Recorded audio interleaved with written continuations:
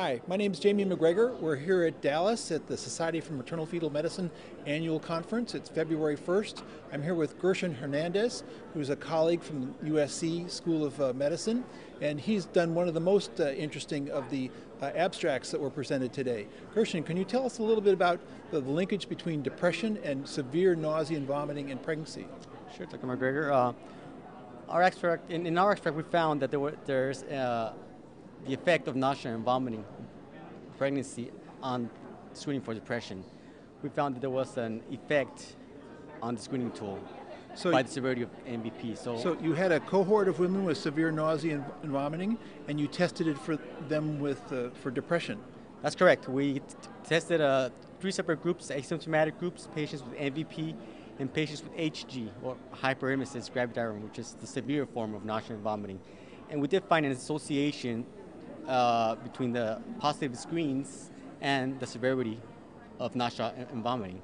And the screen we used was the Beck Depression Inventory. Yes. And we found that the severity of nausea and vomiting did have an effect on scoring higher. Oh. So patients with HG tend to score higher in the screening test. So definitely they need attention. So you think it's reasonable, given the sequelae and the damage that depression in pregnancy can do, to actually screen patients who have hyperemesis gravidarum for depression using the Beck or the Edinburgh questionnaire? Well, the problem is that some of these screening tools rely a lot on somatic complaints. So, of course, the more somatic symptoms there is, like throwing up, for example, nausea and vomiting, the higher the score is going to be. Now, this does not mean they're all false positives, right? Right. It does mean that they're not feeling good, they need some help, but you need to take that into account when you screen patients with high somatic complaints like nausea and vomiting in pregnancy. You need to take into account that the somatic component of the test is going to be affected by the severity of nausea. So this sounds a little bit like common sense, that we would have known this already.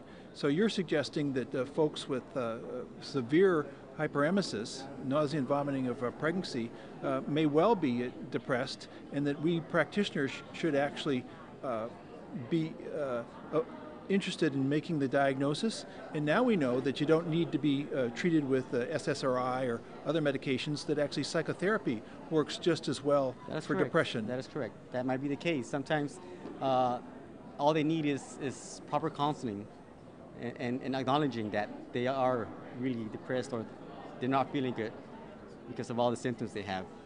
And acknowledge that this is part of the syndrome. It's part of the syndrome of MVP. It's something that's real, and it's causing an effect on the patient. Well, thank you very much. This is Gerson Hernandez from USC, from the Keck School of Medicine. Thank you very much. Thank you. Thank you, Dr. McGregor. You bet.